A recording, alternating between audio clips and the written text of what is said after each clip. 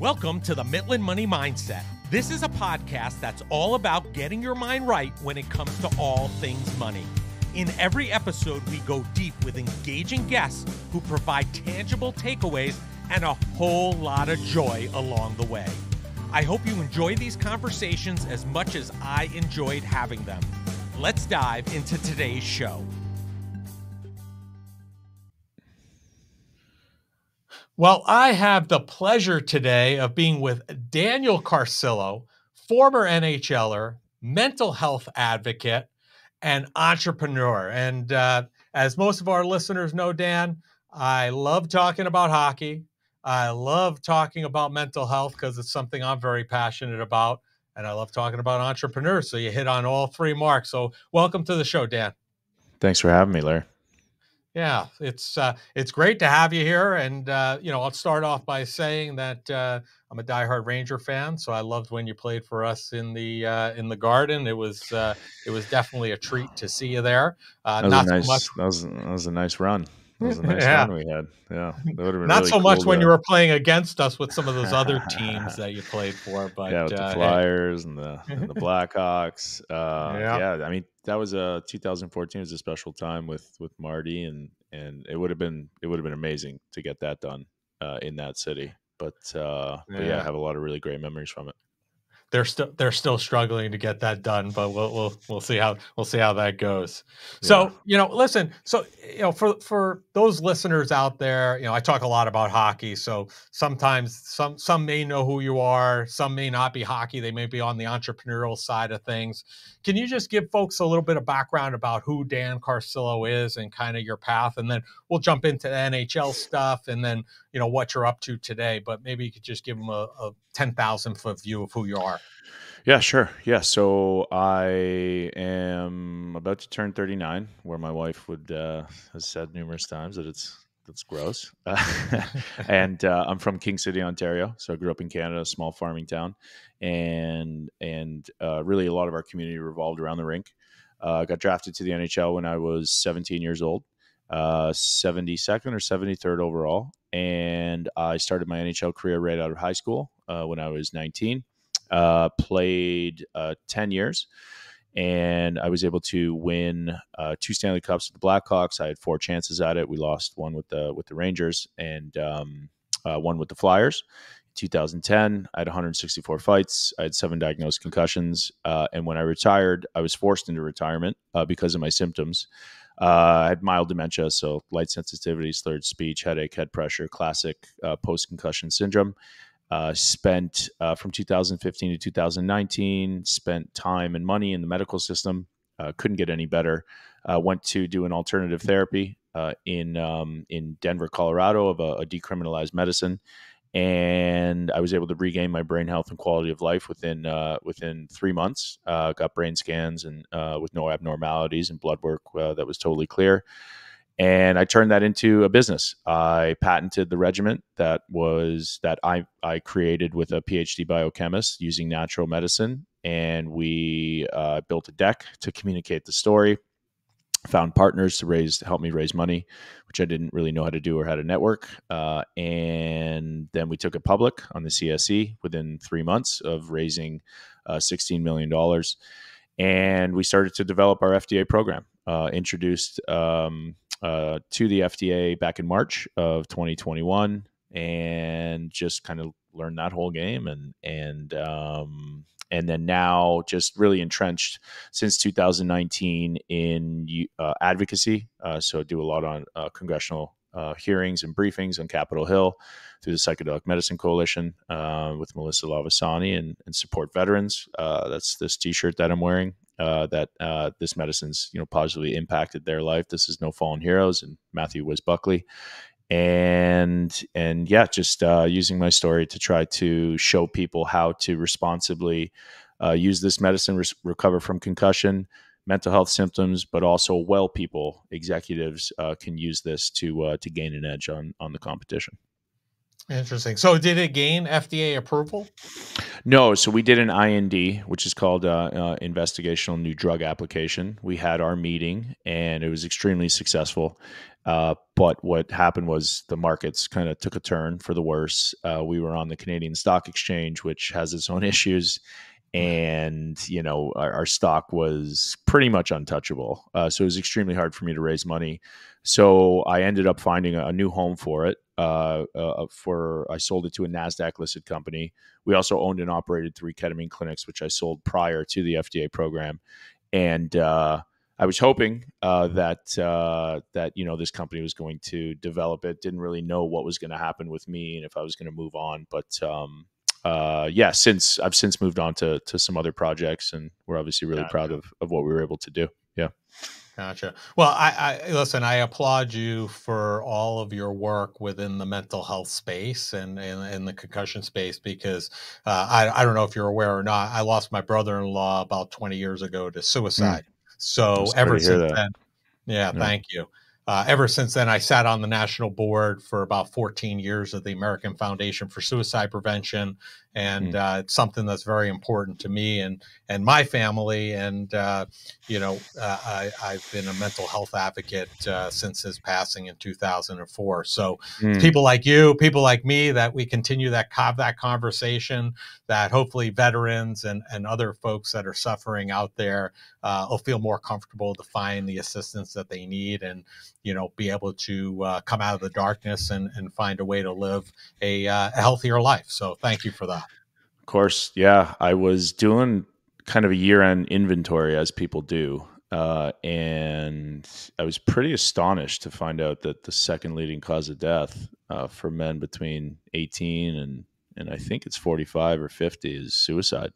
Yeah. And you know, I really believe it's partly because there's no sense of community or like coming of age or sense of understanding who you are, and obviously men have an issue talking. So hopefully, through my story, I've obviously gotten a lot of messages saying, people looked at me as like one of these tough guys that and they think that tough guys aren't sensitive when it's I'm extremely sensitive, and so I encourage, if anybody's listening out there and you're struggling, to like go and research these treatments. There's tons of different treatments, and I'm not just talking about medicine treatment. There's float tanks and hyperbaric chambers and peptides and IVs and getting out in the sunlight, and there's so many new things that you can try. And if you like what you hear and you like what you see, then and you're struggling, just make sure to find me or find some type of community that you can engage in, because the alternative is scary, but living, getting out of it is pretty rewarding. Agreed. Well, thank you for sharing that. I know you kind of glossed over the highlights of your time in the NHL, Mm-hmm. but can you share a bit about it? Like, what were some of the real meaningful points in your career that you're like, when you think back about your time in the NHL, you immediately go to those points in time? I think breaking into the NHL was pretty cool. I graduated high school at 19 and went right into the AHL, which is a kind of like a feeder team in the Pittsburgh Penguins system. Played a year and a half there, and then I got called up to Arizona, where Wayne Gretzky was my coach. Grant Fuhr was there. Ulf Samuelsson was the D coach. So it was like pretty cool to be coached by the great one in Arizona. So that those first 2 years really stuck out in my mind. I really made a name for myself. He liked the way I played because I was so old school, and the game was kind of just starting to get into this new phase of like people were like, well, I'm gluten free now, and like just some weird things. And so that really sticks out.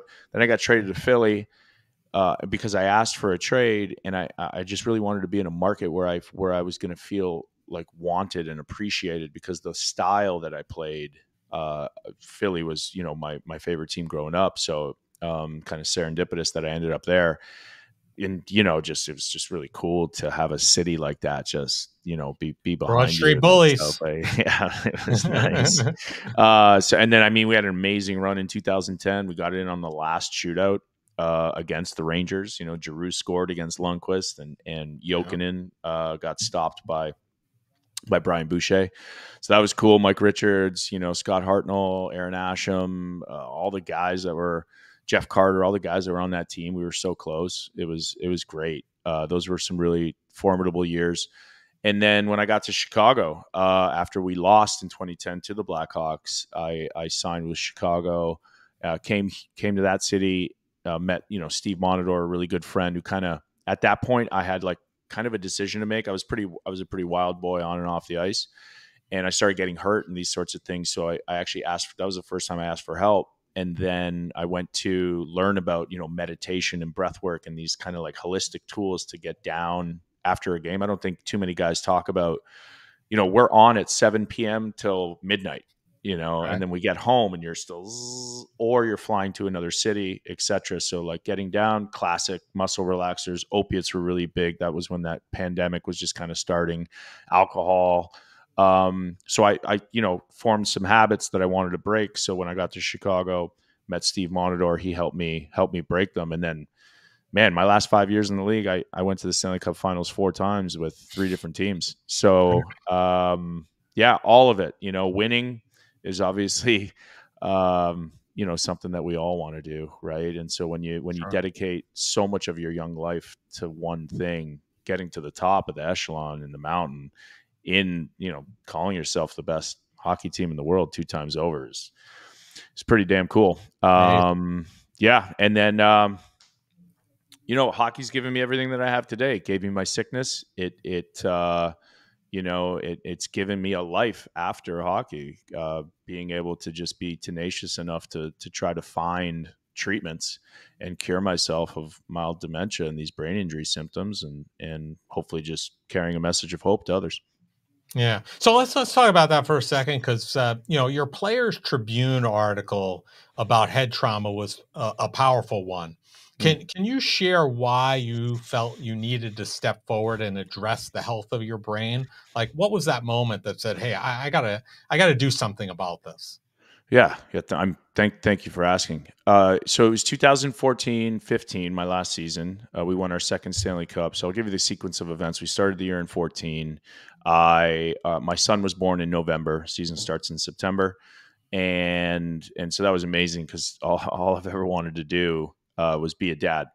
And so he was born. So I was like, my dad worked a lot, and that's just kind of how he showed his love. And I was like, I don't really want to travel for 186 days. Like, I want a year. I want to like be there with him, right? Right. So I kind of had one foot out the door. And then Steve had been struggling with concussions. He had 19. He was cleared for 19 in the league. And he'd really been, like, me and him were obviously still talking, and he ended up passing away in February. So that really crushed me. That really, I remember getting the call while it was during pregame. My phone kept buzzing. I'm like, something's not right. Right. And so I picked it up, and that just, that crushed me, spiritually, mentally, physically. I was kind of already at the end of my rope. That was 10 years, a long time to be Yes. a pro hockey player. And then what sealed the deal was I got my 7th concussion in March. So I asked to not play again, but we'd already made the playoffs, and I got in against Philly, believe it or not. And I was just so dejected and sad and angry, frustrated, all the things that I wanted to fight, and I wanted to get hit. Got my 7th concussion, and those symptoms lingered for 4 or 5 weeks, which really scared me. And so I just had a decision to make, where I was really angry and frustrated and sad, and I wanted to understand. Like, I watched the Blackhawks clear him for 4 concussions in a matter of 12 weeks, which would be a detriment to anybody, regardless if it was his 16th, 17th, 18th, and 19th concussion. So I just wanted to make a video, and I knew I was going to basically cut off my foot to keep my hand, meaning you don't say anything bad about professional sports, especially the Right. NHL. If you step out of line, that community will effectively cut you off. But I was making a conscious decision to cut myself off from this community. So I called, the Players Tribune, and it was the first video that we made. And I just sat in my living room, and you can still see the pain and hear it in my voice. I still didn't remove myself to understand. all the things that were happening to me emotionally. And I just made a call to arms. Like, we need trainers telling me to just stay home and then come to the rink when I didn't have symptoms. That's not good enough, right? Like, we need some sort of better diagnostic and some sort of better recovery. And I need to honor my friend. And so I made this video, and I'm also, I like to think I'm smart and calculated. Hockey doesn't get watched a lot, right? So I made the video and I dropped it before the Stanley Cup Finals because it's the only time that there's so much press, and Mhm. it blew up, and then I retired. And I retired again with a lot of vitriol. I didn't go to the banner raising. I kind of left the country 4 days after. I was super sick, and that's really when the biggest fight of my life started, where I had to figure out where all these concussion symptoms were coming from and how to fix my brain. Mhm. Yeah, that's some story, but at the same time, I think that it really started paving the wave or the way for a lot more attention to be placed on these injuries and things that hopefully I think you probably know better than I do. I think they're taking it a little bit more seriously today. I'm not sure that we're there yet, but I think we're a lot better than where we were, let's say 10 years ago for sure. There's a lot more awareness. There's a lot more education. The NHL is still a professional league that doesn't admit a link between repetitive head trauma and neurodegenerative disease. They're the Hmm. last league on earth, and I mean, there's a pretty clear correlation. Uh, but it's like smoking doesn't cause lung cancer, right? Right. Like, Right. so I I've really tried to put myself in a space of not highlighting the problems, because that seems to attract more negativity into my life. And I just made a decision at a point in 2019 where I was suicidal. I was creating kind of my own hell, and I just move over here now where there's always going to be corporations and businesses and sports that are going to make people sick.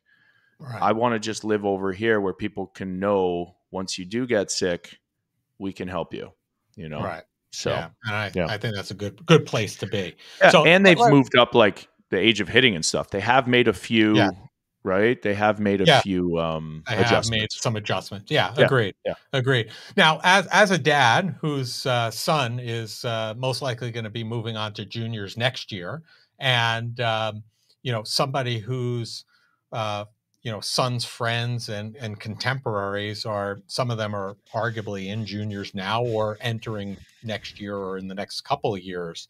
What compelled you to come forward about your situation and your story of abuse during your junior hockey days? What made you come out about that? So I actually got triggered in, I think it was 2016 or 17. I don't remember exactly. There was a story from St. Mike's Academy, which I grew up in Toronto. It's a pretty well known, Okay. prevalent, in a very rich, affluent neighborhood in Toronto, downtown Toronto. And it was a story of these kids, basically getting sodomized as a part of a ritual, as part of a hazing act, which is completely not the act being normal, but the act of hazing and initiating rookies Hmm. is completely normal and has been for 4 or 5 decades. And all of a sudden, I had this panic attack when I read the story, and I was still dealing with my concussion and all the anger and all the things spiritually. And I remember walking to the washroom and my wife seeing me. I had to take a cold shower, and she's like, "What's going on?" And I Hmm. said, "I don't really know," you know. And then I just started to think about Junior and what. So I had this nickname, Car Bomb, Hmm. on the ice, and I'm a very gentle, sensitive. That's not who I was, but what I realized then, playing this back, is I was hazed, sexually, physically, emotionally abused by both coaches and about 13 guys for the course of a year. It was really bad, and it was just all that trauma kind of coming back. And I also realized too that good or bad. You know, I've gotten into this place where I can talk about trauma and be thankful for it, because I don't know if I would have had such a long career if that didn't happen to me and if I didn't play the way that Carbon played. Right. So, but at the end of the day, it is wrong. And one thing I do know how to do is hold people accountable. And so I had a platform at the time. It was Bullying Awareness Week, and I just decided to write about it. And I think I wrote like a 9 or 10 page post on Twitter, and I put it out there, and it got a ton of traction. And now we have this class action lawsuit moving through Canada, and I'm the lead plaintiff, and I just want to make sure that it doesn't happen again. I want to make sure that there's oversight with these leagues, and I want to make sure that if anything, God forbid, ever happens to your son or any of your friends' sons, that they have a place and an outlet to actually report it anonymously, Right. so that they don't, it doesn't affect the rest of their life and hockey career. So, yeah. Yeah, I think what people don't realize, some people, if you're connected in the hockey world, you certainly realize it, but many people don't realize, that I guess how it works. Like in juniors, you're typically living with a family, right, in their Mm-hmm. home. Is there a vetting process for that family or not? There are so many different avenues between, the safety and security of the team. You hope that doesn't go awry. Then you have Mm-hmm. these coaches who are grown adults looking after basically teenage kids, right? Because that's what, for the most part, you are. And then you have living with a family. So there are so many opportunities that there's got to be that oversight to protect these players. And like you said, if the protection doesn't do its job, there has to be a mechanism for them to come out and feel comfortable about making sure that they say something so that it Yeah. doesn't continue this cycle, right? And so that it doesn't continue the cycle, but then also, if your son's going to say something that's not his fault to get initiated, it can't affect him then moving on in hockey. Right. Because again, like I made that Players Tribune video, as soon as I did that, I knew I was never going to get a job in hockey ever again by Mm-hmm. just telling the truth. So there's such a power imbalance between coaches and players when you're in junior and they hold your career in their hands. If scouts call and say, this guy's a little bit of a problem. This guy's a little bit of a rat. This guy doesn't toe the line. Your son's done. Right. It's over, right? So you accept the trauma, you accept the abuse that that's wrong, in order, at least this is what I did in my own experience. I was like, man, I'm not going to let these guys, right, take me down. Like, I'm Mm-hmm. going to make it, and so I'm just going to accept this for the next year. I'm not going to do it to other individuals next year. I'm going to try to protect them, and I'm going to get out of this, and I'm going to make it. And Right. I did. It brought on addiction issues and these other things, because that's the underlying. Well, you don't realize that at the time, right? Not at the time, yeah, Yeah, you're but young. You're young. It's tough. absolutely, it's tough. But again, it was also a piece of me, and it's funny that we're having this conversation right now, because I'm going through a lot of this transition where I'm turning 39, and I don't think that this anger and this violence and my need for holding people accountable and wanting revenge on people that have wronged me in business, it doesn't serve me anymore. Mm-hmm. I had a really tough 2 years, and then the last week it got really dark, and so I'm like, I used the medicine, and I realize now that stuff did serve me for a really long time, and I needed it. I don't think I need it anymore. So I'm gonna kind of leave that behind. Yeah. Right. Yeah. And listen, that's growing and moving on too. That's, all part of the process. So, I mean, obviously we don't live in an ideal world right now where, this whole situation that you kind of outline, where the players feel this level of ability to have these conversations without retribution. It doesn't exist necessarily today. They may profess that it does, but I don't know that it really does. It For doesn't. players, Not yet. Not yet. right. No. So if for players today who currently find them in a bad situation, abusive, whether it be, hazing, coaching, whatever, what would you like them to know? What would you like to share with those people out there that might be Mm. in a precarious situation? Man, that's a good question. I would, if if anyone out there is getting abused by somebody, I think the number one thing to understand, there's a lot of shame and guilt that comes along with that because you think it's your fault. It's not your fault. These people, the coaches that let it go, that know about it, and the players that are doing it are obviously traumatized. And trauma and abuse is really easy. It's easy to continue the cycle. And so that's a tough question because sometimes the league does have some of these outlets, depending on where they are. If they could Hmm. go to somebody within the organization that they can trust, that would be a good outlet. What we did to get through all of that, yes, eventually I reported it, but what we did was all the rookies just hung out together and we would just talk. We had a Dairy Queen night all the time, and we wouldn't let any of the veterans come, and we would just vent. We just, so I guess, find some sort of outlet.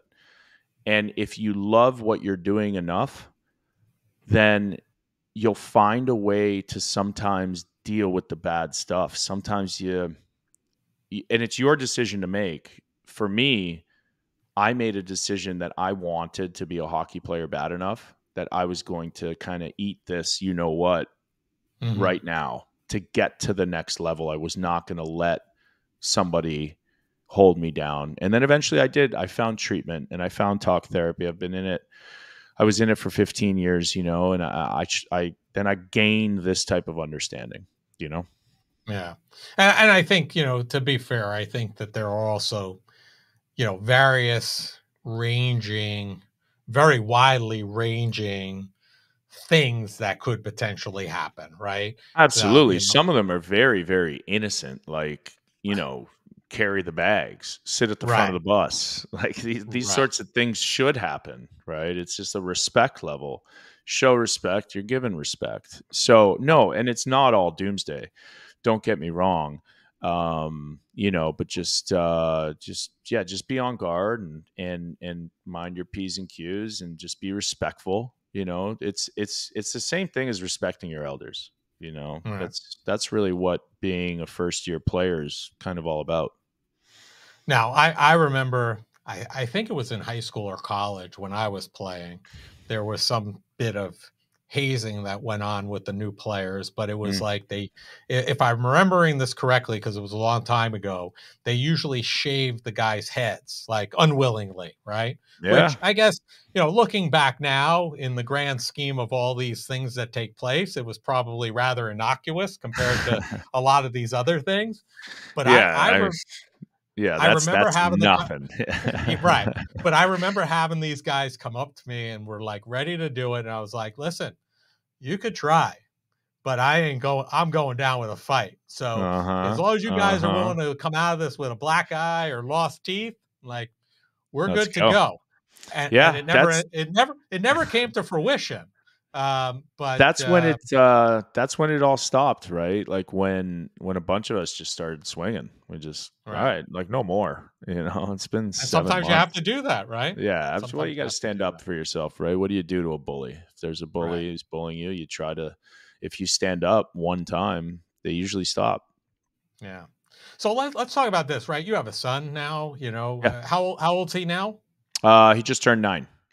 Okay. So, Yep. he's entering he's in those formative years, right? Hmm. And one of the things that I see, very frequently is when, bad things are happening a lot of times, people sit around and watch, right? They don't they act they stand around as a bystander watching what's going on. How do we get more young people to be upstanders and actually intervene, say something, stand up for their fellow teammate, their fellow classmate, what have you? How do Mm. we do that? So I think it starts with the home, and it starts with the man of the home, to be honest with you, right? So like my job, I have 4 kids, I have 3 daughters, and Austin's the only boy, so we're outnumbered 4-2, and by women. And so I make it a point to make sure that I grab him every day to have a conversation with him face to face about, meditation, visualizing who he wants to be, where he wants to go, how he wants to act in school, etc. And then also, making sure that I grab him at least once a week and we have our man time. Like Mhm. I said, like that stat's a scary stat, and it's I'd be interested to find out how many of those suicides are correlated with us with having a single parent, specifically a mom in the house. And I just think that men need community, and in this world where they seem to be wanting to feminize everything and weaken everything, this kind of woke movement going on that I'm kind of watching from afar. Men need to be men. There's nothing wrong with being a strong man, and there's Right. nothing wrong with understanding my view of a strong man might be different from yours, but that doesn't make me wrong and that doesn't make you right, and vice versa. So I just try to create this world that I want to see and that I think will harbor a good, respectable man. That doesn't mean that, like, if my son ever goes out of this house and becomes a bully, it would crush me because I was bullied, like, and I was that guy too. Let me be Right. very clear. Right. And so, I just try to teach him and impart without, I don't try to tell him these things because kids hate being told what to do. Right. I Right. try to show him these things, and luckily he's got YouTube. It's probably why he's all gung ho about playing hockey now at 9. And he can see these things. I sit here in front of this camera and I try to tell people my thought process, and I think it's valuable because of what I did, what I applied myself to, and then how I'm ever evolving and growing. Right. So yeah, just time. I think time, one-on-one time, or in a group setting, whatever, is really, really important for men. Yeah. I agree with you. I think like I have two boys and now they're 20 and 17. Nice. And I see how they act. Like people are shocked. They open doors, they Yeah, say please and thank you. And absolutely. that's because I did that, Yeah, right? man. I did that. They saw it. They saw my wife do that. They saw me do that. They brought up that they were brought up that way. Um, Sponges. Isn't it remarkable it- how yeah, how crazy these kids see everything? they do. Everything. The Whether good, you the think they bad. do or not, they're watching. Oh, I'm They're always watching. looking. They're always looking up and listening, and I'm not perfect. None of I us. missed a lot of time, because I was so involved in myself and suffering from these symptoms. So I'm just really, I'm just really grateful that I'm connected to myself, and that I have this special relationship. I talk to my kids like adults. They're Right. 9, Oh, same. 6, 5, yeah, and 7 months. Obviously, not the 7-month-old yet, but Right. I give it to them straight. I don't Listen, sugarcoat anything. we've always done that, and my wife and I always were on the same page. Our job was to raise good humans, good human adults. That Yeah. was our job, you Yep. know. And if we do that, then we hit the mark. So Yeah. let me ask you a question. As it's clear that you still on the periphery, like love the time that you had in the NHL, love the time that you had with hockey. You Yeah. know, what do you think the future holds for the game? It sounded like your son's kind of playing now. I don't know if any of your daughters are too. But what do you think the future of the game holds? I think it's obviously turning into a very skilled game during the regular season, which is kind of not strange. I mean, it's more exciting, right? They're trying to bring a different fan base to it. Why I think it's a little bit strange is because at the end of the day, when you get into a 7-game series in 4 rounds against the same team, the crux of that is to take their will to play away. So, for example, Right. if it's game one and it's 6-1 and there's 10 minutes left in the third, and you're losing that game and you're probably not going to come back, you're still finishing every check because they have to win 3 more games. Deposit. You're still trying to break them down. You're trying to take their will to play away. So, but it's exciting. The Bedards of the world, and all these kids want to do is stick handle and sauce and skate fast, and it's good that I do agree on some levels, right? That the fighting has lessened. Meaning, like, I could never understand, even while I was playing, like these heavyweight guys, like at the beginning of the game, just fight. It's like, Right.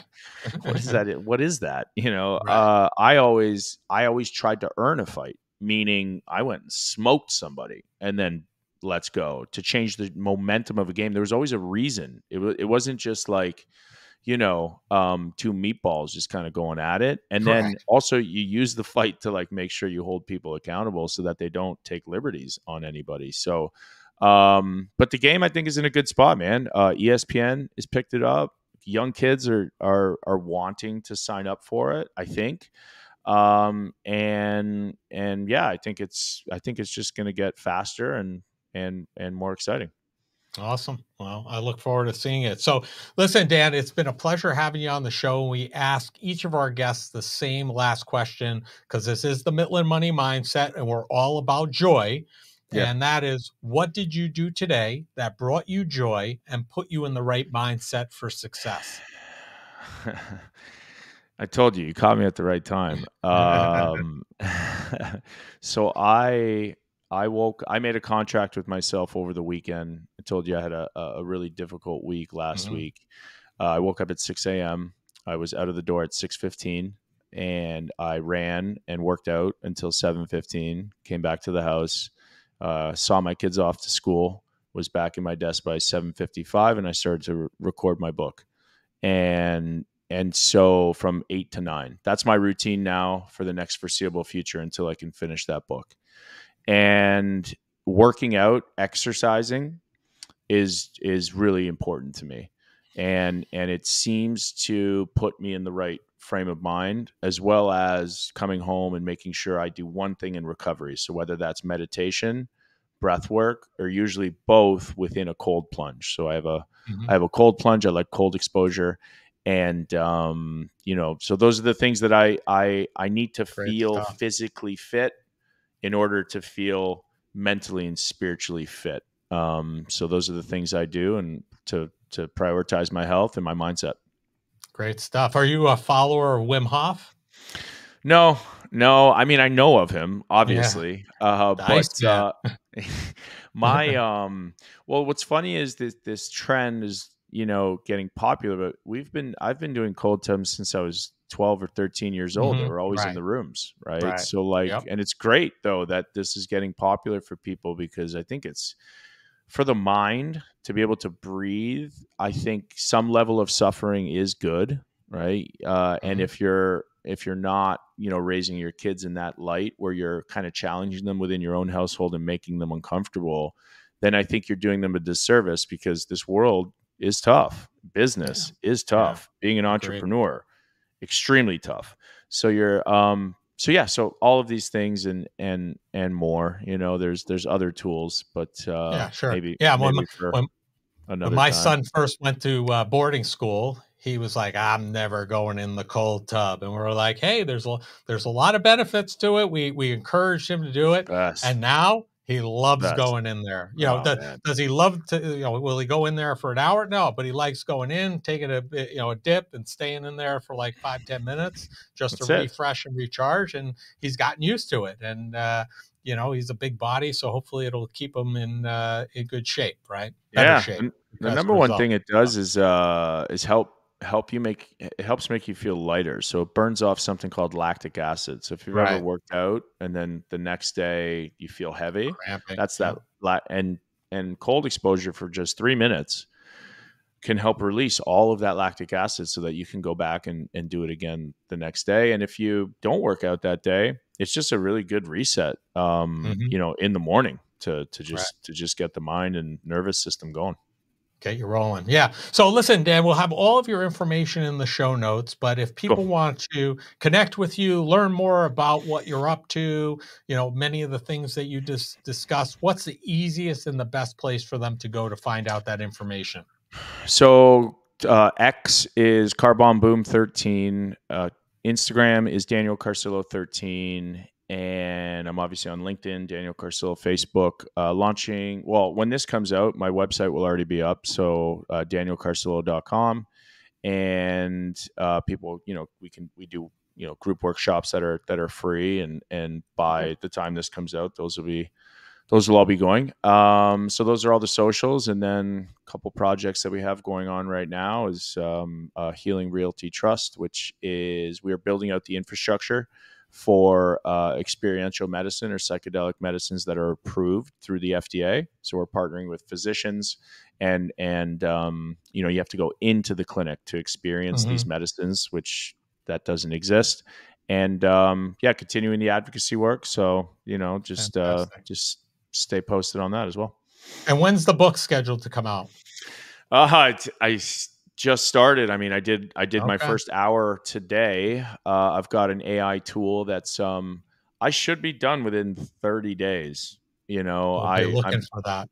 yeah. I mean, it's going to be self-published. It'll be free for probably the first like 6 months online, and I'll figure out what to do with it. And ultimately what I want to come of it is some sort of mental health speaking tour that's cool, where like there's some tubs and gadgets on the stage that people can interact with, etc. And we can hit the road and show people how to use some of these tools to benefit their life. Nice. Well, Yeah. Thanks again, Dan. Thanks for coming on. Thanks for sharing. Appreciate it. I appreciate you taking out the time, and enjoy the day. Thanks, buddy. You too.